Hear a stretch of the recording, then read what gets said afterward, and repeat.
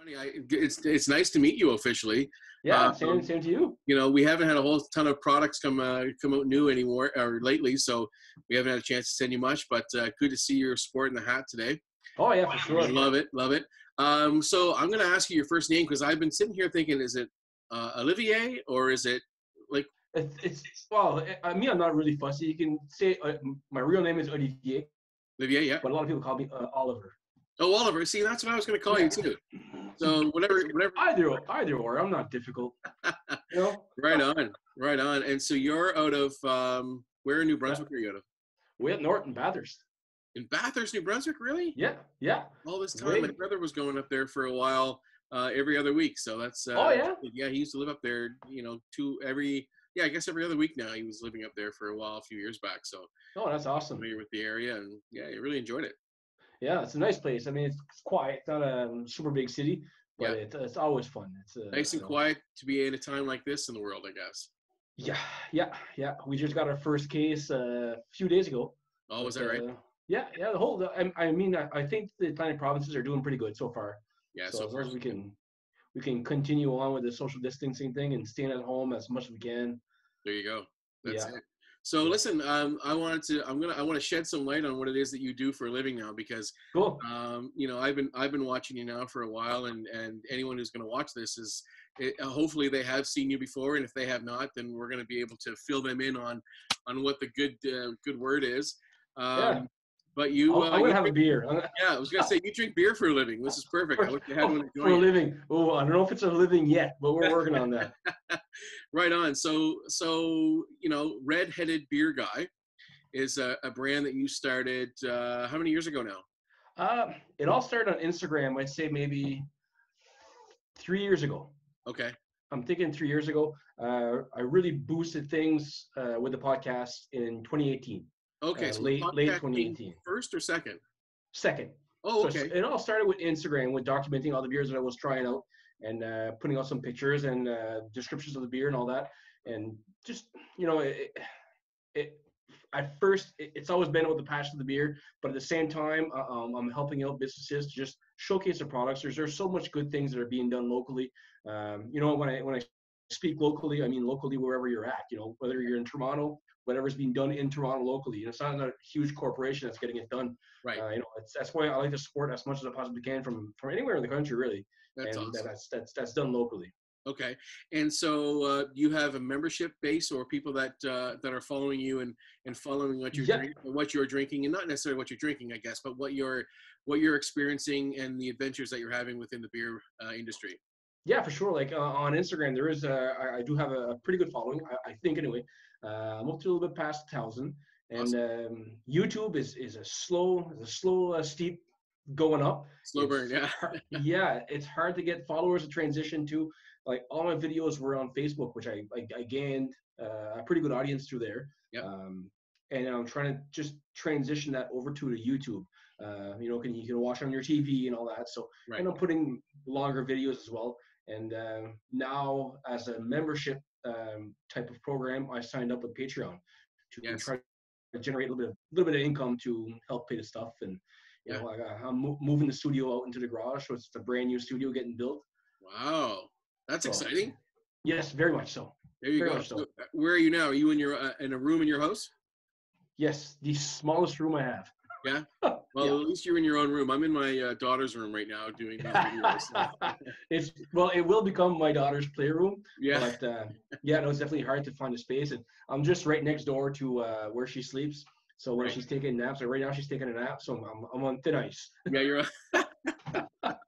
Yeah, they need their sleep. That's for sure. So, as this thing started to grow in 2018, and you get a podcast going and all this kind of thing, like, I mean, you obviously are a beer lover. When it comes down to I guess featuring beers on your programming on whatever platform that you share that on, I guess all of them now. Do you have certain favorites out there that styles of beer that you're really excited to try? Yeah, for sure. Like definitely, I'm a massive IPA fan, and I think I might bring too many of those in the show.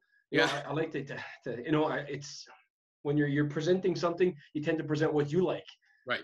but you Right. should present what your viewers are going to enjoy Audience, as yeah. well. So you got to Yeah. keep it as big of a variety as you possibly can. But yeah, definitely IPAs are really up there for me. I do love a good saison, blended beers as well, really high complexity. Yeah. You know, you might not be reaching that broad of an audience when you're really going, you know, deep into the complexity of beers with blended fermentation and stuff like that, in wild fermentation. But they're absolutely great beers, and I do suggest them to for everybody to try, because you're really hitting all kinds of notes, right? Like when you're getting into blended beers and wild fermentation, you're getting some vinous notes like from wine, Yeah. and Yeah. you're going to be attracting those wine drinkers to step on over to the beer world, because it's expanded so much, and there's Right. so much out there that it's always been out there, but here in North America, it hasn't been explored as much. Right. And so then when you go to like take us through the process and how you choose a beer to feature, because I mean, over the last several months I've been watching and watching and watching, and I'm thinking to myself, like, how does he find the beers that he wants to feature, and where is he finding them? So right now, yeah, well, they're not that hard to find. You know, right now in New Brunswick, all alcohol is sold through AMBL. Okay. And of course, at the breweries, they're selling products as well. So, and up here, I've got 2 breweries in Bathurst, so I do hit up their breweries as well, and I always try to shed some light on the local guys that are in town here. Yep. But obviously, I do head on over to AMBL, as I'd say maybe 3-4 times a week, just to see the new stuff that's coming in, you know, the new interesting stuff, and obviously keep in touch with everything that's going on social media with all the breweries that are around, because there's always something new. And if I can't get my hands on it, either I'll drive down to the brewery and get it, Yeah. or I'll just reach out and say, look, can you ship up some stuff? We'll figure something out. And you know, I'd love to have them on the show. And there's always some people that are reaching out as well. You know, hey, you want to try this out? You know, put it on the show. And that's always exciting. It's like if I get some feedback from breweries, that's like my highest point. You know, it's the best. It's what makes doing what you're doing seem really valuable. I mean, and it really is. Right? I mean, there are people on there that are watching your show and you know, getting an idea what beers are out there and what their palates are and everything else. So I think it's great. And so how far away do you go for your beer? Like, have you featured beers from Ontario or from? Oh, of course, yes, all yes, over of the place, course, right? yes. Obviously, there's always someone in my family that's traveling around the country, so they know to, if you're driving by a beer store, get some and send them up my way. But I've had some beer from the States on the show as well. I do travel quite a bit. I mean, for the past maybe 3 years, I should say, all our family trips have been kind of centered around craft breweries. I try to pass it on very subtly. Yeah, but, of course. Anywhere I go, I always gotta make sure to find someone local to go and see, and get some local beers and bring them back. A lot of stuff from Quebec, because here in Bathurst, I'm not that far from the Quebec border, and there's a great store not that far up the road, maybe 2 hours away, and that store there gives me access to just about everything that's been brewed in Quebec. So that's great. It's a huge craft beer scene up there. And of course, Nova Scotia as well. There's the craft beer scene up there is absolutely amazing, and I do have some contacts down there to send some up. And actually, just lately, Rooftown has sent me up a huge case of beer. Awesome. So, that's a great beer. I love his beer. So what you're telling me that it takes you a full case to get around to doing the feature? Of course. That's excellent. Well, listen, I'll tell you, if this ever lightens up in the world, I'll be heading down to my father-in-law's in Chattanooga, Tennessee. So next time I'm down there, I'll be thinking about you, and for sure I'll be bringing some stuff back for you to have a look through. So that's awesome. That's awesome at all. Yeah. No, it's always good to try some flavors from all over the world. Yeah, and it's all different, right? I mean, it's you know, it's just the way it is, and so it's a really cool thing you get going on. I think it's as you said, you know, it's really hard to transition into YouTube. You know, we're trying to YouTube run ourselves, and you know, you kind of think you expect a little bit more right out of the gate, but then again, right out of the gate. So it's you know, content is content. So the more you have out there, the more people are going to find it, and that's it. You got to be consistent, and you know. I've been kind of procrastinating with transitioning my videos to YouTube. I did it for a while, then I stopped for a little bit, and I did it for a little while again, and I stopped. And now I think I need to really step up my game and really put it out there, and just keep on pushing. Eventually, we'll catch on. You know, that's right.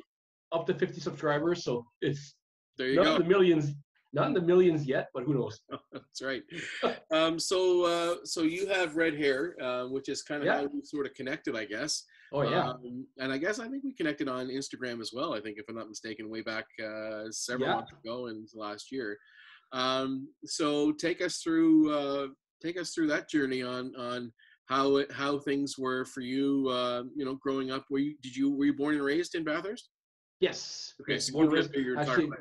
yeah. Just about a kilometer down the road from where I live right now. Oh, nice. So yeah. How was it for you? You know, I hear all these weird stories. You know, like you can't help but hear bullying stories because there are out there, right? But I've never experienced anything of that kind. I've always been proud to be a ginger myself. My dad's a redheaded guy as well, with no hair, just like me. Sadly, I lost my hair, but no, in my family, especially on my dad's side, there's the redheaded is really popular. You know, it's really strong, and it's a gene that really pulls through every time. My little nephew, he came out such a bright redhead. But no, it's been, it kind of, you know, I identify with it. It makes me stand out. I love to stand out, and I don't know, me, it's just been something to be proud of, I guess. Yeah, it makes sense. That's why you're in the chair that you're in front of the mic and doing a podcast and everything else. I wrap the whole thing around the fact that I'm a redhead. So yeah, man, and you know, and I think that's you know, the conversations that I'm having. There's inspiration in that, and you know, we exist as a company, and I know I go on this rant a lot on these videos, but we exist as a company to you know, to expose the rarity and the uniqueness of being a redhead, and to spread this message of be authentic, be ginger, be proud. And you know, it's always funner and much more interesting to talk to somebody who hasn't had any issues, because at the end of the day, you know, it's, you know, we don't want to be looked at as the company that brings out negativity in the redheaded culture. We know it exists, but it's nice to it's nice to have the variety, and we know that there's people out there that have not had issues and you know, just enjoy being a redhead all the way through because of that. And at the end of the day, you know, I think it's one of these things where it just kind of it brightens the mood for those who may be watching that might be having some issues right now. So to draw inspiration from someone like yourself, who's out there, who's, you know, standing proud, who's doing what you're doing, absolutely, just doing the things that that you've always wanted to do, or maybe not. I mean, this is probably something that you've thought about for a while before you get into it, but it just helps everybody else kind of you know, see that there's tons of possibilities. And that's the premise behind these videos, and I hope to have thousands of these videos all curated and on YouTube, so that, you know, not just redheads have to come and watch this, not just the redhead culture. It's really for everybody and to draw from. And so you know, so it's folks like yourselves who agree to getting on a Zoom call in these wonderful weird times that we're having. I know. And I don't know why we never did this before. And it's bringing people together, you know, as weird as it is, as we shouldn't be together. You know, people are really getting together. People are connecting a lot more through these apps. It's crazy. Yeah. And so how are you guys connecting now? Like, are you still rolling with the shows? Are you on a bit of a hiatus? What is your plan? Oh, I'm still putting out content like there's no tomorrow. I've got stuff lined up for the next 3 weeks. Obviously, because I've been at home since March 15th. Yeah. And I've received a boatload of porch bombs of beer. I've been getting a lot of support from the brewery, so they've sent up a bunch of beer, and so I've been doing reviews kind of nonstop. That's great. And is this what you do full time, Oliver? No, absolutely not. Actually, for the past 12 years, up to 6 weeks ago, I was working for my dad for the family business, and I left the company at the end of January. To move on to other things, and I started working for Old Bootlegger, the craft beer bar here in town, and the owner owns that bar, a pita pit, and a specialty coffee shop as well. So it's kind of all centered around our downtown area right here. And he hired me on as a business development manager and social media content creator. Awesome. And so with this pandemic happening right now, I'm sitting at home, obviously, because the bar's closed, coffee shop's closed. Yeah. So the pita pit is the only thing hanging on there. Yeah, that's right. That's right. Yeah. Which hence why you're going to be moving your studio into the garage. So days like this, you can just content all day long. Pretty well, yeah. As long as I can get away from the house and everything's all right here. Yeah. But yeah, I'm definitely learning all kinds of things about myself being here with my 14-month-old. I bet. Yeah. And so when you do your shows, do you do them mostly in the nighttime, or do you scatter the recordings? It's pretty scattered, but usually mostly after CC went to bed. Yeah. It'll be around 8:30. I try to do them when everything's done and I could just sit here for a little while. Yeah. But lately during the pandemic, I've been doing them sometimes at 9 o'clock in the morning when she's napping. I just hammer one out right there and she's good to go. I hear you. And how long is each episode that you're doing? What's usually the time frame? I used to try to keep them below 10 minutes. Being on Facebook, it's hard to grasp the attention of a viewer for that long, especially on Facebook, because you do have to have your phone on you all the time. But now that I'm putting them on YouTube and you can watch them on your TV, it can go anywhere from 18 minutes to 25 minutes. Yeah. And I just had my last Zoom podcast I had with Jillian Nadeau from Uncorked Tours. We chatted for an hour and 5 minutes. Yeah. So it's interesting how that works, eh? Some are long, some are short, and it's just time goes by. Yeah, that's it. I'd love to get on the podcast. I'm not sure what I would talk about, but I would certainly love to get on there, and maybe I'll taste some beers with you, and we'll have a taste off or something. It's fun. I tried doing an audio-only version. For some reason, I failed like incredibly with it, because talking to a microphone and not having a camera in front of me, and not being able to show what I'm doing, and that was very, very difficult to talk and just, okay, I gotta find something to talk about. Yeah, right. That's really difficult. Yeah. But I'm way more agile with the camera in front of me, and be able to talk to the camera and show what I'm doing, and then just get the flow going. That's right. And I guess that's the important thing too. So if your podcast is video as well, so it's a video. It's kind of a vlog. I should say. Yeah. But I try the audio only, but it's really hard. Especially when you're trying out some beer.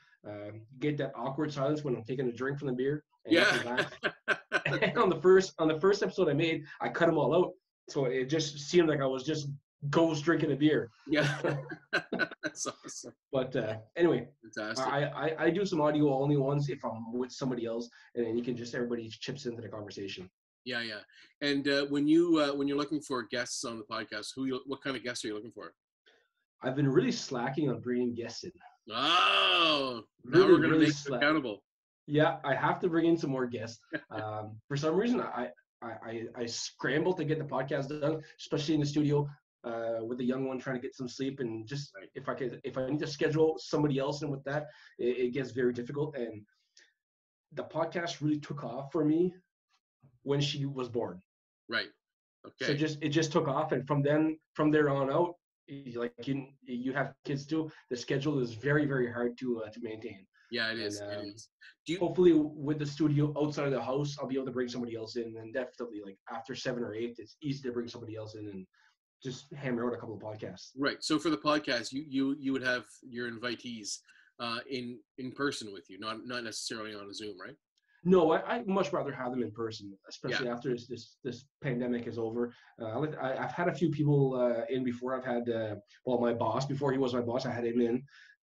We've got a local stand-up comedian here. He wasn't as well, and I try to bring in some people that are fans of beer, but definitely in the future, I'd much rather bring in some people that don't necessarily drink beer, and try to get them in to find out what they would like as a craft beer, because it's hard to approach the whole industry because there's so much out there to try. It's overwhelming. Yeah, you're right. It is. And, when you go in the liquor store now, any liquor store for that matter, you look at the wall of craft beer and basically I choose from the label.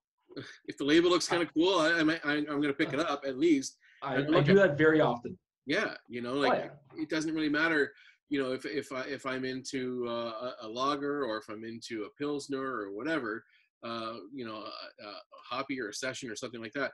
The label gets me, and then if the label gets me, and I look at it and look deeper, and I see that's going to be hoppy beer, I'm going to put it back. But you know, I like your lawn chair. I'm a lawn chair beer guy, so I like it light and crispy. There we go. See, like those beers there, they're absolutely amazing. I actually had one just not that long ago. Oh, yeah. Just a regular nice style pilsner. One of my favorites is an import, is the Pilsner Raquel. It's just a great easy drinking pilsner. It's a beer's beer. It's what it is. Yeah.